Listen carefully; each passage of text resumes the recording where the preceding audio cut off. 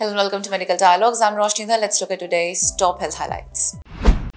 Bengaluru doctors remove sack of marbles growing on women's scalp since childhood. A Bangalore-based woman experienced an unusual incident where a bulging growth on her head contained multiple marble-like white globules. This astonishing case was treated by medical professionals at Sathya Institute of Higher Medical Sciences. According to media reports, 52-year-old woman had this tumor on her scalp since childhood but never sought any medical assistance. The Radiology Journal published this striking medical case. Although the reason for the patient's delay in seeking treatment remains undisclosed, doctors noted that the abnormal growth was painless. Upon arriving at the hospital, MRI scans revealed that the mass measured 15 cm in length, 10 cm in width, and 12 cm in height, resembling a fleshy hair bun on the back of her head. During the surgery to remove the growth, the doctors were amazed to find that it contained fluid, hair fatty molecules with thick outer rims and various sized balls of keratin. According to the Cleveland Clinic, these masses are referred to as dermoid cysts and they are known to develop in head and neck or sometimes in the patient's ovaries, spine or other body parts.